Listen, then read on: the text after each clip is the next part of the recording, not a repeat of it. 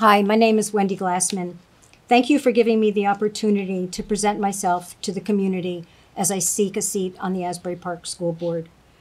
In my view, a Board of Education is charged with responsibilities and stewardships to serve and protect our most vulnerable resources, our children, our community, and our city's financial stability. The city's future depends in part on the decisions that we make. I believe that I bring skills, insight, and energy to serve the community well in this role. I'm the fourth generation of my family to live in Asbury Park.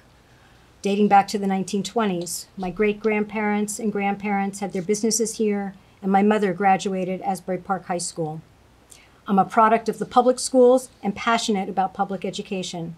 My goal is a quality education for the children that's fiscally sound, transparent and accountable, innovative, and recognizes the financial burdens that board decisions create for the public. In college, in addition to a dual major in economics and philosophy, I studied secondary education. I did student teaching in the Baltimore public schools prior to obtaining 2 law degrees. As a lawyer at a large bank for almost 40 years, I was one of the first women in senior management.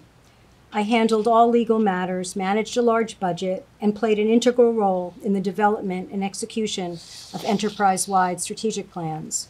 I dealt with crises, downsizings, financial losses and risks, pandemic planning, and major changes to the business model. My experience includes working with regulators, monitors, and finding ways back to stability and success. I retired in 2018 as the bank's vice chairman. Since retiring, I volunteer my energy and knowledge here. I am the president of the Sunset Lake Park Conservancy and serve on the Mayor's Wellness Committee. 2 years ago, I brought an idea to the superintendent for the Conservancy to bring a wildlife program for the 3rd grade summer STEAM program. Collaborating with great partners and outside funding, we put together a phenomenal hands-on 6-week program. The joy and wonder for these kids was magical. The children in our schools are engaged, they're hungry to learn and experience new things. They're responsive, as are their teachers. As a lawyer, I developed keen analytic skills and a methodical approach to identifying the essence of an issue and how to help craft appropriate solutions. The challenges I surmounted and my successes in the private sector and what I have learned so far and will continue to learn through these volunteer opportunities will help inform my positions on how to best serve our children and community. The district must deal with so many challenges that other districts do not face just to be able to teach and for the children just to be able to learn. The Dream Academy, the career readiness programs in allied health, engineering and public safety, and the literacy and social emotional learning and counseling programs must be expanded. We can do more.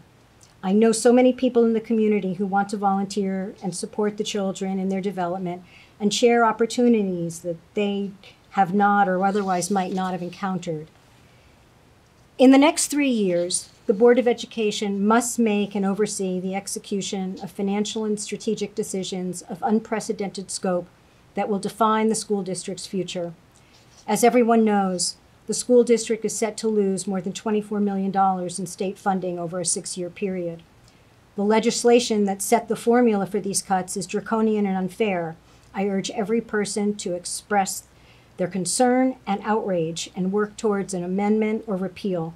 But for now, it's our burden to address these funding cuts in thoughtful, responsible, compassionate ways that do not simply pass the burden on to our taxpayer. On top of these cuts, the school district must bear the cost of this pandemic. We do not know its duration. We do not know all of its health and social consequences or costs. There are so many questions that the scientists and public health officials and educators have yet to understand. All of these questions are new, information is evolving, and our school district must be responsive, must make the best decisions with available information, and be ready to pivot when the science provides new and different answers. We need a strong federal response to support the cost of the pandemic to the schools and the education for our children. Our district made the smart and very difficult decision to start fully remotely. The district had neither the resources or assurances of the public health officials that in-person learning could be conducted safely, nor the support of the families to send their children into the classroom. The board and the administration well understood that this pandemic highlighted the inequities in our community and the strain that remote learning would put on children and families. But I believe that, although not being privy to the internal deliberations, the district has made every effort to get families the equipment and connectivity and support that's needed, and provided professional development to the teachers to allow them to teach as best they can under very difficult circumstances. Remote learning is not ideal for anyone, regardless of socioeconomic situation. But from what I've seen from the sidelines, I believe the district is a model of responsiveness to the student and families. I and my running mates, Karita Cook and Joe Grillo, have specific plans and programs in mind to continue to reduce operating and administrative expenses while at the same time supporting and adding quality programs. Our mailings to all voters outline these in detail. Some of our ideas will evolve as we see the course of the pandemic and the federal and state response. As just one example, while our school enrollment is low but growing, we may need to use all of our facilities to properly distance children if we want to bring them back into the classroom, whereas the current plan has closed the Obama school. We do want to communicate and publicize the growth and development of our students and the programs the district offers. We want more children to come into the district because of the programs we offer. The families need to know the success stories we have to tell, and then the confidence that their children will be educated and secure will follow. I believe that if we communicate our successes better, publicize the career, technical, vocational, and college prep courses better, we can bring more children into our public schools. And with that, we won't lose children to the charter schools. Those schools do not have many of these programs to offer. I believe we have the teachers and programs and better discipline to meet the concerns that parents have expressed about why they choose a charter school. We pay over $10 million from our budget to support the charter schools that have less oversight from and do not answer directly to our community. Charter schools are often products of large corporate entities and have different metrics driving them.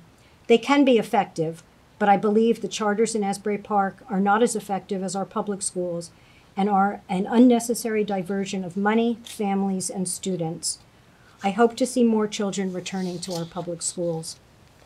To accomplish all of what we in the board has set out with limited resources will require sound short and long-term vision, astute strategic planning, fiscal restraint, creativity, and an efficient execution. I believe it is the role of the board to lead, to set a vision and a tone that allows for the administration's execution of a sound educational program. The day-to-day management of the program is the job of the superintendent and her staff. I will work to strengthen the board's platform to help guide and support a strong administration, bring rigor to strategic planning and reviews, help set clear and unequivocal expectations and standards, regularly assess professional and financial performance and share those results publicly, and pledge to make smart, solid decisions based on community input. Despite the funding shortfalls ahead, I will work to build on the existing programs and offer new initiatives that help our children get on a path to success, however they may define those goals. I will work to turn the school district's financial challenges into an opportunity to rethink our physical footprint, staffing, and costs. I know that by holding ourselves accountable and with community support, we can bring the district to new levels of excellence at a cost acceptable to all. Thank you for your time.